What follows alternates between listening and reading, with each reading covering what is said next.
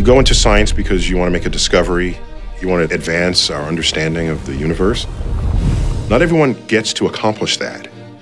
Stephen Hawking has. Stephen Hawking has a phenomenon named after him. Perhaps what he's most known for is something called Hawking radiation. Until he published that paper, our understanding of black holes was pretty clear. It's a region of space where matter has collapsed to such density that the gravitational field is so high that nothing can escape, not even light. What Hawking showed is that, in fact, black holes can evaporate.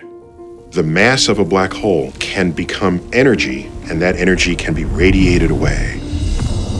He arrived at this conclusion by merging our understanding of quantum physics, the science of the small, with our understanding of general relativity, put forth by Einstein, which is the science of the large. No one had done that before. That's badass.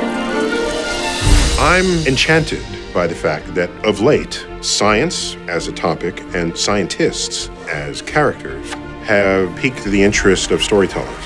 Just think about what scientists do and what kind of storytelling can derive from it. Just take it and run with it. I'll sit back and enjoy it.